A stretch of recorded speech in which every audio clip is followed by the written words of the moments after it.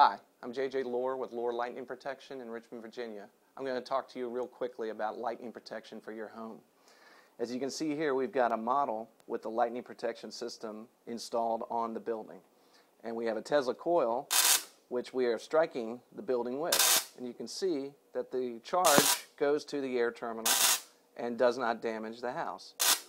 Now, when you put one of these things on your residence, you're providing a path for lightning to dissipate without damaging the structure. In other words, you're using a very low resistance path, which is the air terminals and the conductor, to ground, to driven ground rods below grade, to give lightning a ways to dissipate without damaging the interior of the house, the structure of the house, or any of the high resistance materials of the house like roof, brick, etc. And JJ, one big myth is if you put these on your house, you're actually attracting lightning. That's a total myth. Yeah, you're not attracting lightning by putting a lightning protection system. If anything, you're changing the flow around that structure. It's definitely less, in my opinion, less likely to even be struck. What are some other myths that you have to deal with?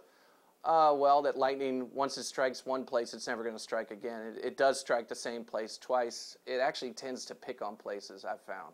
There's hot spots that where lightning seems to really, there's a lot of activity. And the other one is that it only strikes the highest point on the house. Yeah, or it only strikes tall objects. You know, lightning strikes in a step fashion when it's going from cloud to earth. Lots of times, things are just in the way as lightning is making its way down to wherever it's going. Typically, those are high points, trees, smokestacks, chimneys on a house, etc. And what are some facts, including just how much damage it does in the U.S.? Lightning's responsible for more damage in the U.S. than hurricanes and tornadoes combined.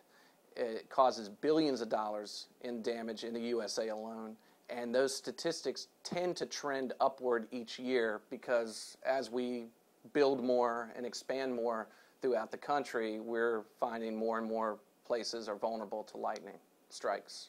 How long does it take to have lightning protection installed on a house, and what's the price range?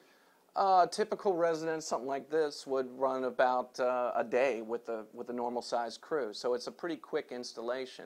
The typical cost, varies a lot on the architecture of the building and the roof type and steepness and all that. But your average home, something like that, a couple $1,000s, and that's maintenance free.